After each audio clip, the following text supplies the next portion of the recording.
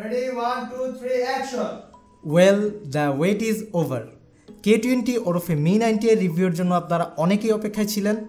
K20 Pro এর পর release হওয়া এই ছোট মরিচে ঝালের পরিমাণ কেমন সেটা জানাতেই আজকের এই ভিডিও। সাথে থাকছি আমি নূর মোহাম্মদ এবং আপনারা দেখছেন ATC অ্যান্ড্রয়েড টোটো কোম্পানি।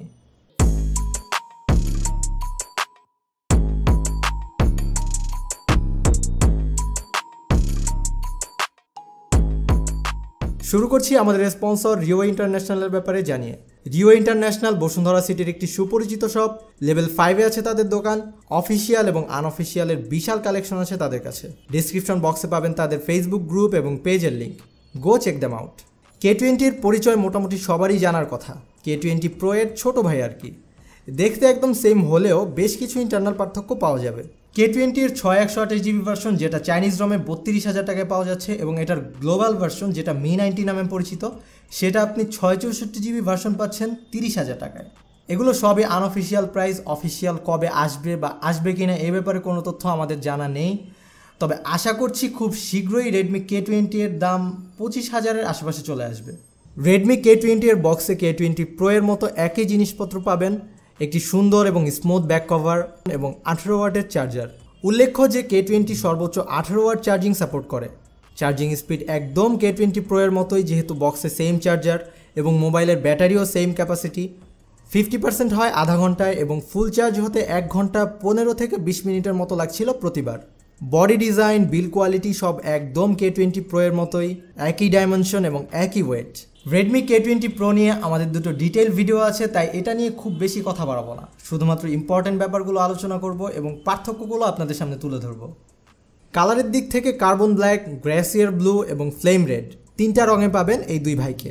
সোজা কথায় ডিজাইন এবং বিল কোয়ালিটিতে কোনো পার্থক্য নেই। দুটোতেই USB Type-C, bottom firing speaker, architectural Oscar পাওয়ার মতো পজিশনে থাকা notification light, 3.5mm earphone Jack port এবং নো এক্সপেন্ডেবল স্টোরেজ। বিল কোয়ালিটি শেষ করে ডিসপ্লেতে চলে আসলাম। Xiaomiর অরিজিনাল চাইনিজ ওয়েবসাইটে ইংলিশ ট্রান্সলেশন করে দেখলাম K20 এর ডিসপ্লেতে অ্যামোলেড লেখা এবং K20 Pro এর ডিসপ্লেতে স্যামসাং অ্যামোলেড লেখা। তবে কি রেডমি তাদের K20-তে সেই পুরাতন আমলের অ্যামোলেড ঢুকিয়ে দিল? যদিও ডিসপ্লে প্যারামিটার সব কিছু একদম সেম, কোনো পার্থক্য নেই। তবে পাশাপাশি রেখে বোঝা গেল সুপার অ্যামোলেড থেকে ভালোই পার্থক্য এই ডিসপ্লের। IPS ডিসপ্লে থেকে ডেফিনেটলি বেটার, তবে সুপার অ্যামোলেডের মতো পুরাই জুস টাইপের কিছু না। চলে যাচ্ছি হার্ডওয়্যারের দিকে।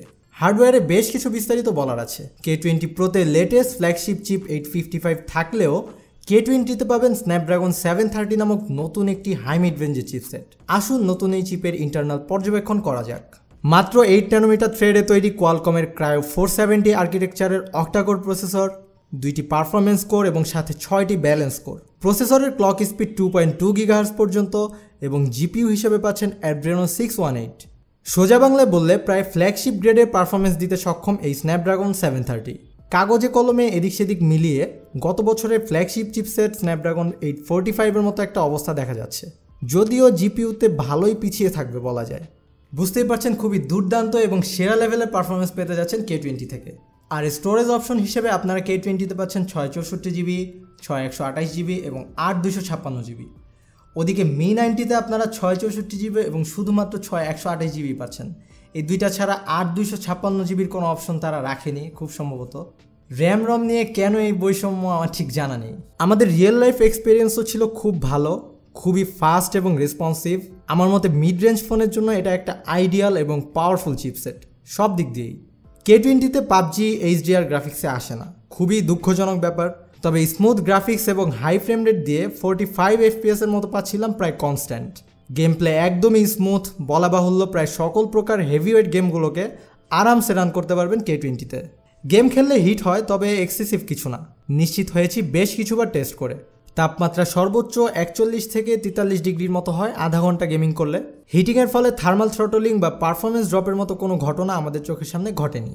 আমার মধ্যে যারা 25 থেকে 30,000-এর মধ্যে ভালো গেমিংয়ের জন্য, শুধুমাত্র ভালো গেমিংয়ের জন্য পোকো F1 বা হন্যে হয়ে OnePlus 6 খুঁজছেন, তাদের জন্য একটা বেস্ট অল্টারনেটিভ হতে পারে K20। OnePlus 6 বা পোকোর স্ন্যাপড্রাগন 845 থেকে গেমিংয়ে খানিকটা পিছিয়ে থাকলেও কাছাকাছি রেজাল্ট পাবেন আমি নিশ্চিত। এছাড়া বাকি অনেক দিক দিয়েই তো পাচ্ছেন বেটার ফিচার্স।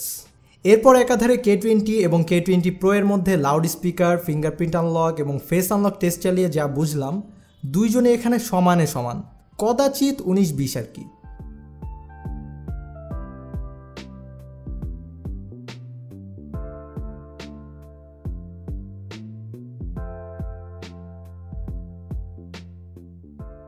সফটওয়্যার সেকশনে গেলে আপনি K20-কে পাবেন Xiaomi চাইনিজ রমে। বেশিরভাগ মানুষের জন্য এটা যথেষ্ট প্যারাদায়ক, বিশ্বাস করেন যারা অ্যাডভান্স লেভেলের ইউজার না তাদের জন্য এটা একটা সাক্ষাৎ দুঃস্বপ্ন। যেমন জিমেইলের কন্ট্যাক্ট সিঙ্ক করাইতে গিয়া বা নর্মালি কিছু সিঙ্ক করাইতে গেলে কি যে প্যারা। জিপিএস প্রায়শই সমস্যা করে, অনেক জিপিএস বেসড অ্যাপ লোকেট করতে অনেক বেশি সমস্যা করে। যেমন ফুডপান্ডা অ্যাপ দিয়ে কুপন মেরে 50 টাকায় বার্গার খেতে গেলাম, ফুডপান্ডা বলে আমার লোকেশনে নাকি সে অ্যাভেলেবলই না। এটা কোনো কথা? এছাড়া তেমন কোনো ইস্যু নেই, এগুলো মানিয়ে চলতে পারলে পারফরমেন্স নিয়ে কোনো সমস্যাই হবে না, খুবই স্মুথ পারফরমেন্স। অনেকেই বলতে পারেন ভাই চাইনিজ রম ভাল লাগে না কিন্তু ফোনটা ভাল লাগছে, তাদের জন্য বলবো আপনারা অবশ্যই Mi9T নিতে পারেন, কোনো সমস্যা নাই, দাম বেশি কিছুটা, তারপরেও আপনারা Mi9T নেবেন শুধুমাত্র চাইনিজ রমের এই সমস্যা থেকে বাঁচার জন্য। আর কিছু দরকারি তথ্য শর্টকাটে বলে দিয়ে ক্যামেরার দিকে মুভ করছি। নাম্বার 1, K20-তে ওয়াইড বাইন লেভেল L3 সাপোর্ট, তাই আপাতত no Netflix HD. Number 2, water রেজিস্ট্যান্সি certification নেই এই ফোনে, তবে টুকটাক বৃষ্টির পানিতে তেমন কিছু হওয়ার কথা না। আবার সিম ট্রেতে রাবারের উপস্থিতি দেখলাম, আশা করা যায় কিছু হবে না। নাম্বার 3, আয়ার ব্লাস্টার নেই K20-তেও, রাস্তাঘাটে টেলিভিশন কন্ট্রোল করা হবে না আর, আমি তো এগুলো করি না। নাম্বার 4, মোট 4টা K20 এবং K20 Pro ইউনিট আমাদের হাতে এসেছিল, কোনোটাতেই আমরা লাইট ব্লিডিং ইস্যুটা পাইনি। ক্যামেরা যাওয়ার আগে 1 মিনিট সময় নিচ্ছি আমাদের বোনাস স্পন্সরের ব্যাপারে জানানোর জন্য। আমাদের আজকের bonus sponsor online gadget shop গুডসে আপনি পাবেন নিত্য নতুন নানা রকমের গ্যাজেট। ডেসক্রিপশন বক্সে গুডসের গ্রুপ এবং পেজ লিঙ্ক দেওয়া আছে।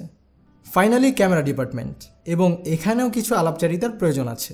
Redmi K20-তে রিয়ারে পাচ্ছেন triple camera setup, K20 Pro এর মতোই 48 মেগাপিক্সেলের মেইন শুটার, 8 মেগাপিক্সেলের টেলিফটো এবং 13 মেগাপিক্সেলের আলট্রা ওয়াইড লেন্স। তবে টেলিফটো এবং আলট্রা ওয়াইড ঠিক থাকলেও মেইন 48 মেগাপিক্সেল সেখানে সনি IMX586 দিয়েছে K20 Proতে, যেটা একটা জাতীয় সেন্সর, কিন্তু K20-তে তারা দিয়েছে সনি IMX582, যেটা একদমই নতুন। তবে এই দুই সেন্সরের প্রায় সবই একরকম, পার্থক্য বলতে শুধুমাত্র 4K 60 FPS সম্ভব না IMX582 দিয়ে, এই আর কি। এ থেকে বোঝা যায় যে K20 এবং K20 Pro এর রিয়ার ক্যামেরা পারফরমেন্স একই হওয়ার কথা, আর পেয়েছিও মোটামুটি কাছাকাছি। সত্যি বলতে স্টিল ফটোতে তেমন কোনো পার্থক্য চোখে পড়েনি, সুন্দর সুন্দর ছবি, শার্প এবং কালারফুল। ডাইনামিক রেঞ্জ যদিও কিছুটা অ্যাভারেজ লেভেলের, সেই দিক দিয়ে K20 Pro এর ইমেজ প্রসেসিং কিছুটা ভালো মনে হয়েছে। কথা বাড়াবো না তেমন, দাম হিসেবে যথেষ্ট ভালো ক্যামেরা বলা যায়, এবং পিকচার কোয়ালিটি K20 Pro থেকে কাছাকাছি আছে ডে লাইটে, তাই এত গভীরে যাওয়ার কিছু নেই। তবে আলো কমলে এত সুন্দর এক্সপিরিয়েন্স পাবেন না, নাইট মুডটাও খুব একটা সুবিধা লাগেনি।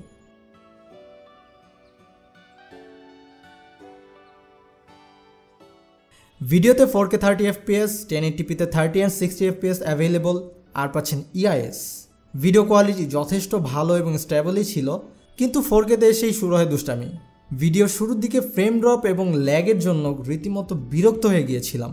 Note 7 Proতেও এই সমস্যাটা অনেকেই পেয়েছে, আমাদের গ্রুপে অনেকেই এটা শেয়ার করেছেন। Xiaomi নেক্সট আপডেটে ঠিক হয়ে যাওয়ার যে প্রতিশ্রুতিটা, এটা যে সবসময় সত্যি হয় না, K20 এটা জ্বলন্ত প্রমাণ। স্টিল ফটোর দিক থেকে যারা ক্যামেরা নিয়ে খুঁতখুঁতে, তাদের জন্য K20 এর ক্যামেরার সাথে সেম বাজেট রেঞ্জের জনপ্রিয় OnePlus 6 এবং কিছুটা কম দামি তবে অধিক পপুলার Poco F1 এর সাইড বাই সাইড কম্পেয়ার করছি। ছবিগুলো দেখেই বোঝা যাচ্ছে প্রায় একই রকম পারফর্ম করেছে তিনটি ফোনই। ডে লাইটে সেম টাইপের ছবি সবারই, কিন্তু লো লাইটে OnePlus 6কে কিছুটা এগিয়ে রাখতে হবে। লো লাইটে আমার মতে K20 তেমন একটা সুবিধার কিছু না। এর থেকে Note 7 Pro, Realme 3 Pro, Realme X এইসব ডিভাইসে লো লাইট বেটার লেগেছে। লো লাইট ক্যামেরার জাজমেন্টে K20 Pro থেকে কিছুটা পিছিয়ে থাকবে K20, যদিও পোর্ট্রেট ফটোর বেলায় লিড দিবে অবশ্যই K20। এছাড়াও K20 দিয়ে 960 FPS এর স্লোমো ভিডিও করতে পারবেন আপনারা। এটি camera two API level 3 access প্রাপ্ত, তাই সোজা Gcam অ্যাপ্লিকেশন নেবেন, ইনস্টল দিবেন আর ম্যাজিক দেখবেন, কোনো প্যারা নেওয়ার কিচ্ছু নাই। K20 এর ফ্রন্ট ক্যামেরাটা K20 Pro এরটাই, তাই ইমেজ রেজাল্টও প্রায় সেম। খুবই ভালো ফ্রন্ট ক্যামেরা এবং এই ফ্ল্যাশিং লাইটের সাথে ওঠানামার সময় সাউন্ড ইফেক্ট মিললে সবার অ্যাটেনশন কেড়ে নিতে সক্ষম এটি।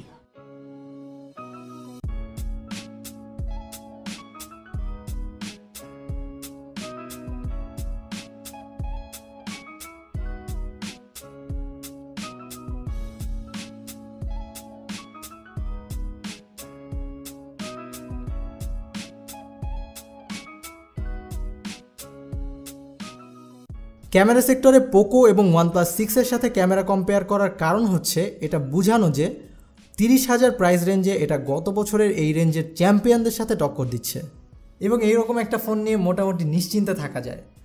মাসখানেকের মধ্যে যারা OnePlus 6 কিংবা পোকো নেওয়ার কথা চিন্তাভাবনা করছেন তাদের জন্য এটা অবশ্যই একটা বেটার অল্টারনেটিভ হবে।